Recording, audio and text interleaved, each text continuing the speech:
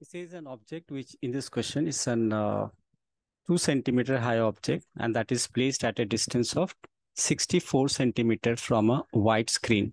That means here the distance between the object and the image is 64 centimeter. Once again, this is the object is placed at a distance of 64 centimeter from the white screen, and the image is formed in the screen. So therefore, we conclude that the distance between the object and that of the image is 64 centimeter. So if you make the diagram, it should be like this. Let's say this will be the principal axis. Let's make a lens here. Let this be a convex lens. It's mentioned in the question, it's a convex lens. You make a convex lens here. So this. Let this be the object here. We do not know the position of the object, but it's mentioned in the question that its image is formed on the screen, and on a screen only real image is formed. Also, you should know that in a convex mirror, if a real image is formed, it has to be on the other side of the object and it's real and inverted. What else we know from this question that the distance between the object and the image is 64 centimeters. So this is mentioned as 64. This one from here to here, we know this as 64 centimeter. Right. Further, on placing the convex lens at a distance of 32 centimeter from the object. Now, what do we know? That this distance, we know from here to here now is 32 centimeters. That's what it's given, that the distance between the object and the lens. So considering this to be the optical center, as you know, all distances are measured from the optical center. So this is 32. Once again, this is 32. If this is 32, so from the previous informations, we can say that, let's write down this as 32. I'm writing this here as 32 centimeter, and the whole thing from here till here is 64.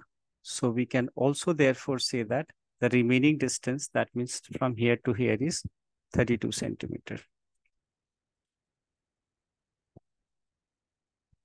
This is what the information we get. So that's very clear, very clear.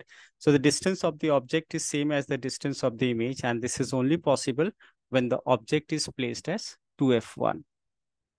So now we know what is the location of the object. It is 2f1, and the image has to be at 2f2.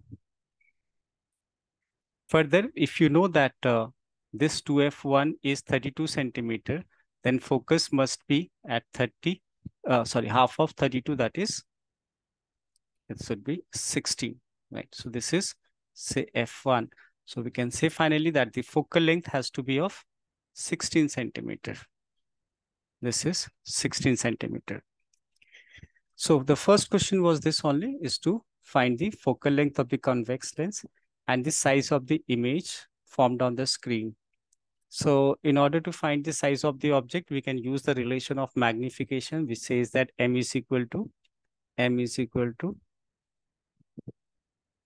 h dash upon h is equal to v upon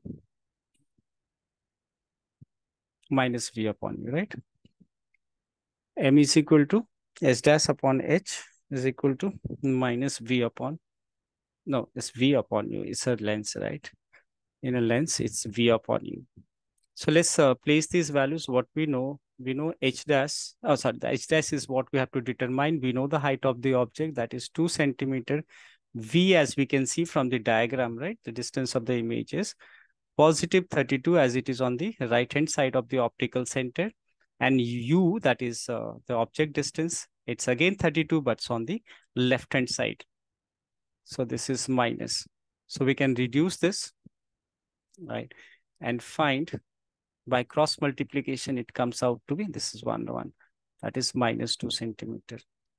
This is what the height of the object. Moreover, you could have concluded without doing calculation, right? If it is mentioned in the question that without calculation, you can even do by default.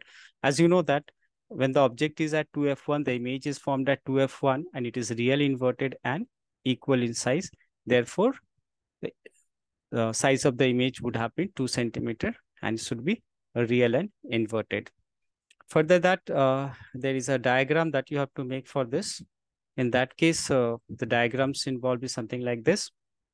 First, you draw the object and draw a line parallel to the principal axis. It should pass through the focus after refraction. Let me use different color for it. So this is a parallel to the principal axis.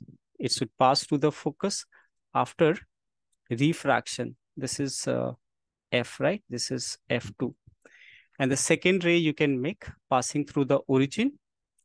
This is the second ray. You can make it pass through the head of the object to the origin. And wherever it meets, that is what the diagram. You may indicate the direction of the rays of light. This is how it can be done.